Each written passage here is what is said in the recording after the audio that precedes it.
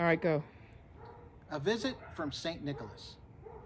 'Twas the night before Christmas when all through the house not a creature was stirring, not even a mouse.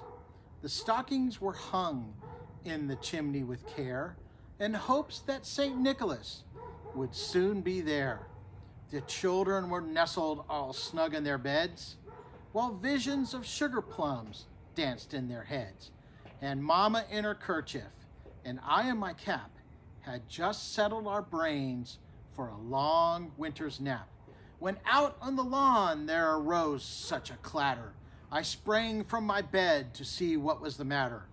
Away to the window I flew with a flash, tore open the shutters, and threw up the sash. The moon on the breast of the new-fallen snow gave a luster of midday to objects below, when what to my wondering eyes did appear but a miniature sleigh and 8 tiny reindeer. With a little old driver so lively and quick, I knew in a moment he must be Saint Nick. More rapid than eagles his coursers they came, and he whistled and shouted and called them by name. Now Dasher, now Dancer, now Prancer and Vixen, on Comet, on Cupid, on Donner and Blitzen. To the top of the porch, to the top of the wall, now dash away, dash away, dash away all. As leaves that before the wild hurricane fly, when they meet with an obstacle, mount to the sky. So up to the housetop the coursers they flew, with a sleigh full of toys, and St. Nicholas too. And then in a twinkling I heard on the roof the prancing and pawing of each little hoof. As I drew my head and I was turning around, down the chimney St. Nicholas came with a bound. He was dressed all in fur from his head to his toe, and his clothes were all tarnished with ashes and soot. A bundle of toys he had flung on his back, and he looked like a peddler just opening his pack. His eyes, how they twinkled, his dimples, how merry. His cheeks were like roses, his nose like a cherry.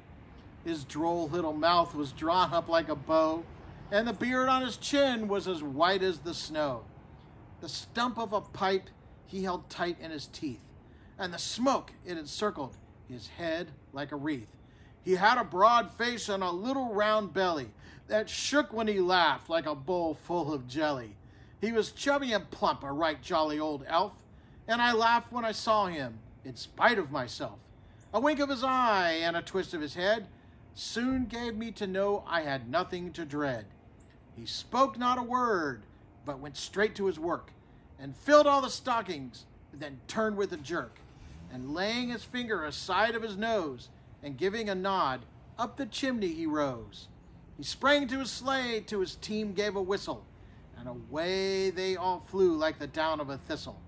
But I heard him explain, as he drove out of sight, Happy Christmas to all, and to all a good night.